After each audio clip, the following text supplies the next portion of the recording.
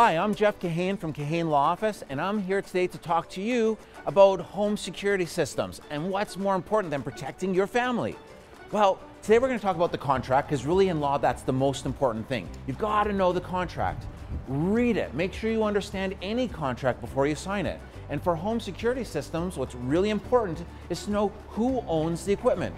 Because if you go to sell the property, you're going to have to know, do you have that equipment to sell with the home, or do you have to take it out and then repair all the damage?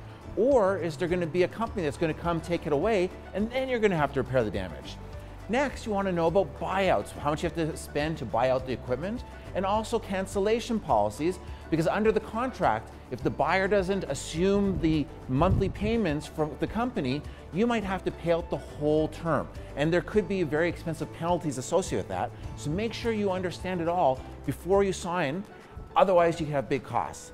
That's all for today, and we'll see you next time.